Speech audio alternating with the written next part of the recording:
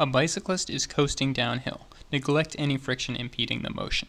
Alright, so this is the first time we have drawn a force that is acting on an object that's on a inclined surface, so a slanted surface like this. Alright, the object is also moving diagonally. So let's go ahead and draw our first force. So our first force is weight, and that weight is going to act straight down. It doesn't matter that we're on an inclined surface. No matter what the object is doing, if we're near the surface of the Earth or any other planet, we're going to have a weight acting straight down. Alright, next we're going to have a normal force. Now, normal force usually acts, if we're on a surface, directly upwards if we have a little object here. But since our surface is going to rotate, this whole thing is going to rotate as well.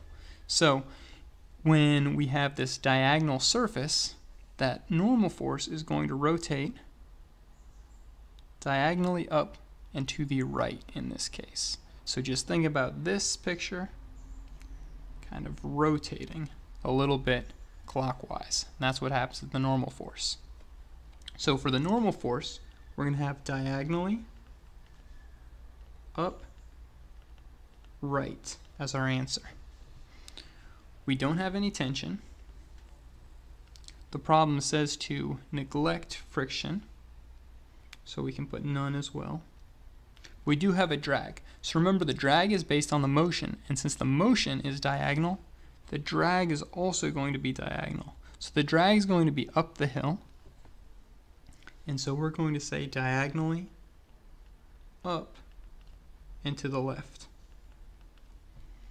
Alright, and then finally it says thrust or applied force. If the bicyclist was pedaling, we would have one down to the right or acting in the direction that the bicyclist is going, but our problem says that the bicyclist is coasting down the hill, so we're going to put none. Alright, let's go ahead and take a look at another problem. So this one says a student is climbing a rock face. Neglect any drag and friction impeding the motion. Alright, so we are going to have our weight straight down as always. So it's really tempting to draw the weight crooked, but the weight is going to be straight down. Our normal force is going to slant because the surface is slanting. So again, we want to be perpendicular to the surface. So if I try to make right angles there, then that shows me that the direction of the normal force should be diagonally up and to the left. So diagonally up, left. Alright, there is no tension. It told us to neglect friction and drag. But it does say that the student is actively climbing the rock face. So we're going to have a thrust or applied force. On positive physics, we don't differentiate between the two, acting diagonally up to the right.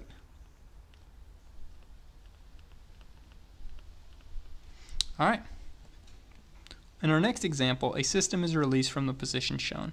Neglect friction and drag. And remember, we're focusing on the green object. So our weight is going to be straight down. It'll be really important later that you get used to drawing the weight straight down. Our normal force, now remember, we need to draw something that is perpendicular to the surface. So our normal force is going to be diagonally up and to the right. Get rid of those reference lines.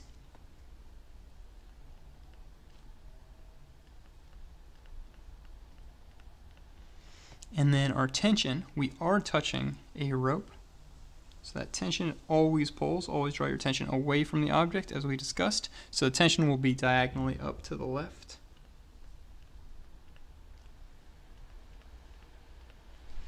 And then it says neglect friction and drag. This physics card doesn't have a motor, so it can't it's not being touched by an active person, so we're going to have none for the others.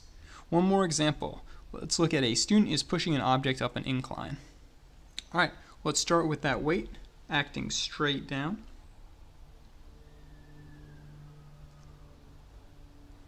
And our normal force perpendicular to the surface, so it's going to slant diagonally up to the left this time to be perpendicular to the surface.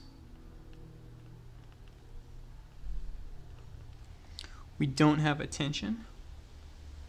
We are neglecting friction and drag. But we have a person actively touching the box, and if they're touching the left side, that means they're pushing it diagonally up to the right or up the hill. And we can call this an applied force or thrust.